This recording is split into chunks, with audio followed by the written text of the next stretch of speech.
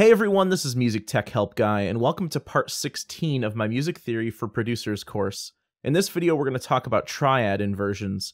Again, if I happen to do it again by accident, I'm using the words triad and chord synonymously. Just remember that a triad is essentially a chord with just 3 notes specifically.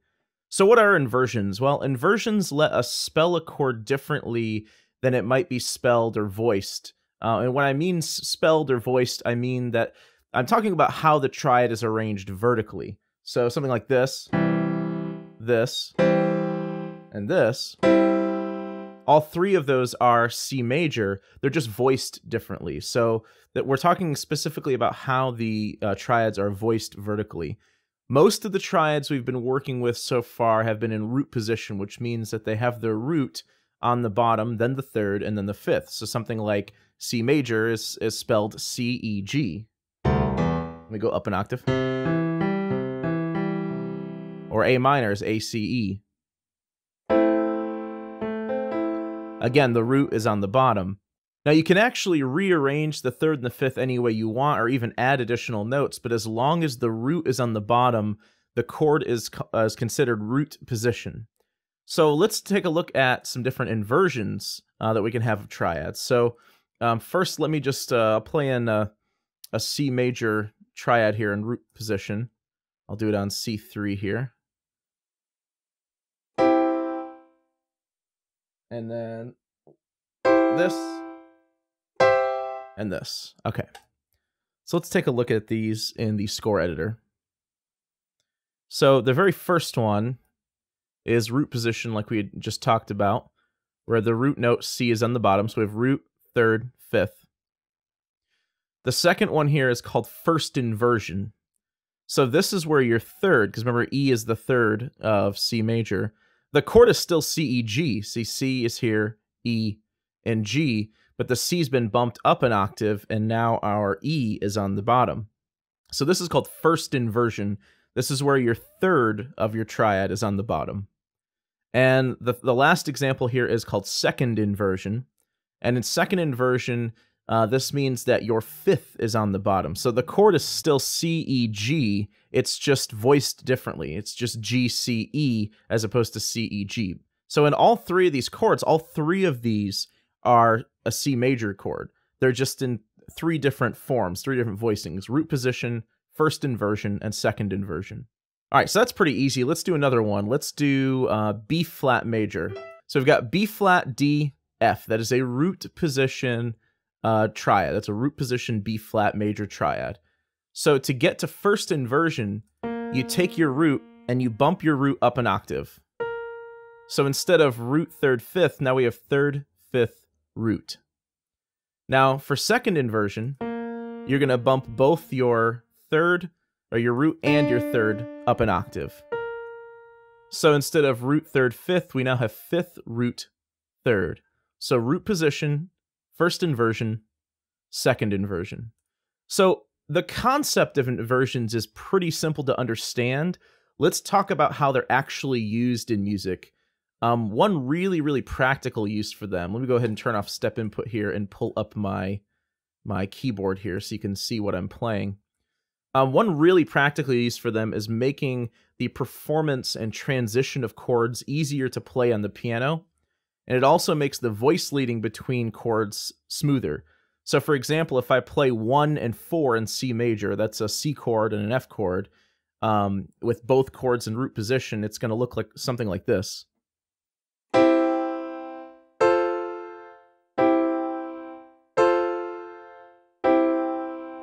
That's a lot of jumping around for my right hand. If I respell the 4 chord to second inversion, not only is it going to sound nicer, it's also going to be easier to play. So here's 1 in root position, 4 in second inversion.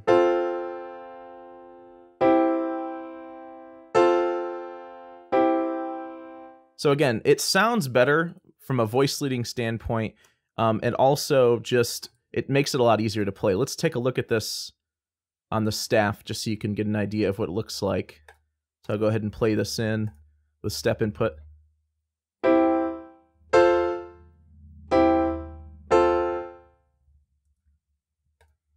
And And then we will pull up our staff here. There we go. So this is 1 and 4 in root position. See that big jump there? Here's 1 and 4 with 4 in second inversion. Much easier to play, and also the notes don't have to travel as far. Here we've got every single note jumping up a fourth to get to that chord. Here, the G just goes up 1 step, the E goes up a step, and the C stays the same. So this is an example of good like voice leading, and proper voice leading. This is the typical way you'd play 1/4 at the piano, not this, unless you're intentionally trying to create this big jumped motion. Let's look at another one. Let's take a look at A minor, and instead of 1/4 this time, let's do 1/5. So I'm going to play 2 different versions. Let me pull up the piano just so you can see what I'm playing here. So this is, by the way, this is a major 5. This is a dominant 5 in A minor.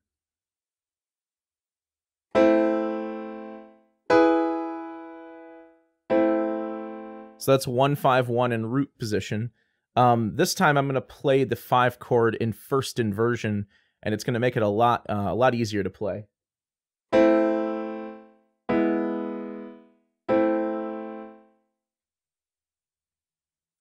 So let's take a look at that in the score editor. So 1 to 5 is a big jump. All 3 notes are having to jump up a fifth. So that's a big jump for your right hand. 1-5-1. 1-5-1 here, basically the top note E stays the same, and the bottom 2 notes basically just have to go down a diatonic step and back up. Let me just stick these in the staff. I'll go up an octave just so it looks better. But yeah, you can see here it's a lot.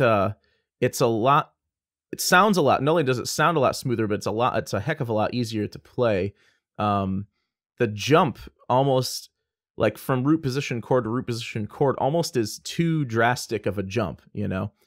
So these are just 2 very common examples of using here first inversion and the previous one in second inversion to take a chord and invert it to just make the performance not only sound smoother and the voice leading sound smoother, but also, again, it makes it easier for your right hand to play rather than jumping around like this. Now, whether you call the overall chord progression root position or an inversion depends on what the bass or bottom note is. In these last 2 examples, I've just been playing the right hand. So let me play 2 more examples of the 1-5 progression in A minor, but I'm going to add in the left hand, and so the left hand is going to be the bottom note, and I'm going to play the bottom note, the bass, in 3 different ways. All right, so I've played in my 3 different examples. Example 1 is measure 1 and 2. Example 2 is 3 and 4.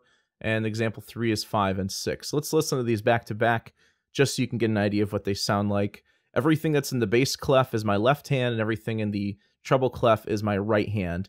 I am playing it up an octave from last time, but it's the exact same idea. It's a root position 1 chord with a first inversion 5 chord. But again, that's just the right hand. We're going to take a look at what the left hand is doing, and we're actually going to refer to these chords in a little bit different way.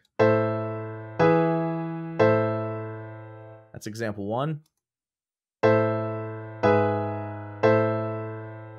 Example 2.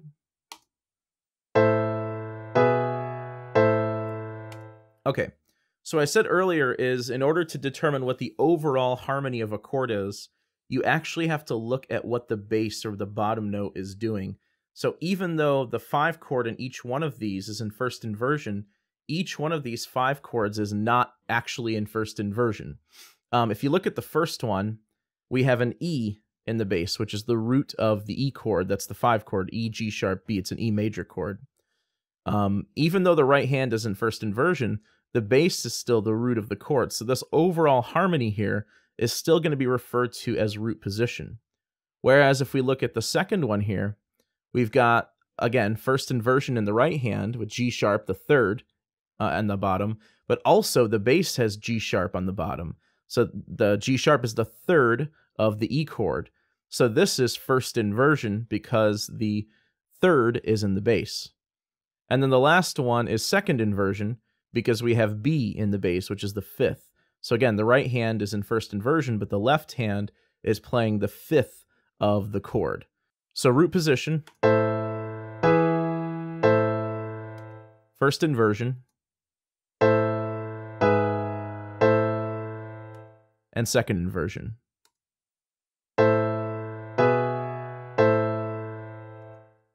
So again, it's very common for the right hand of the piano to play inverted spellings of chords, but still have the bass or left hand following the root position. Even if additional notes are added to the left hand or to the right hand, you still have to look at what the bottom note is to see what the overall harmony is. And inverted chords can be anywhere. It's really up to the composer as to when they want to use them. Yes, there are some common ways and common times they're used. They're normally used like the last few examples, but it's really up to the composer to choose what tonal color or character they're looking for. Let's look at some other examples of popular music. So first, let's look at a simple one. Adele's Hello, the chords for this are E minor, G, D, C. This is 1, 3, 7, 6 if you're following along in Roman numerals, but the right hand of the G chord is actually in second inversion so that the hand doesn't have to jump up a whole fourth or a whole third to go up to G major. So instead of G, B, D is the spelling on the right hand, you have D, G, B. Now, I threw this one in here just to show you that using inversions in the right hand, but then still using the root note in the left hand or in the bass is extremely common. Because in this song, even though the right hand is playing a second inversion triad, the left hand is still playing the root note G. So technically, overall, this harmony is still considered a root position G chord. It's just that the right hand's been voiced differently so that you don't have to have that big jump. So just so you can hear it with the jump, I'll pull the D up an octave. This is with the right hand doing the jump. And it's not even really going from E minor to G that's the problem. It's going from G all the way down to D. That's the problem. You get these two, one kind of big jump and one really big jump.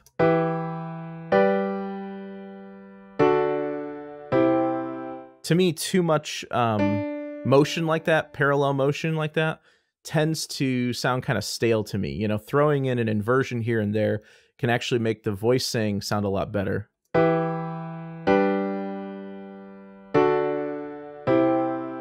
And a lot smoother too. By the way, if you're wondering why it sounds so high, I've got the whole thing up an octave from where the original song is, just for sake of demonstration.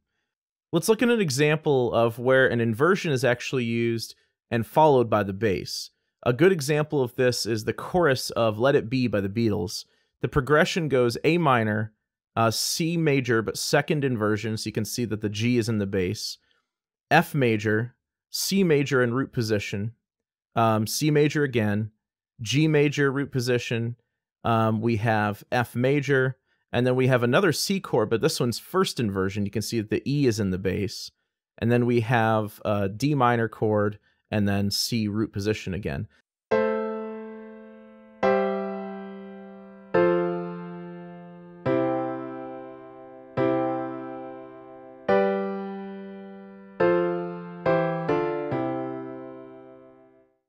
So we have two different instances of a C chord where he's using second inversion over here and first inversion over here. So this is used to keep this sort of downward bass movement moving. Because if he didn't go A down to G down to F, you wouldn't have this sort of stepwise downward bass motion.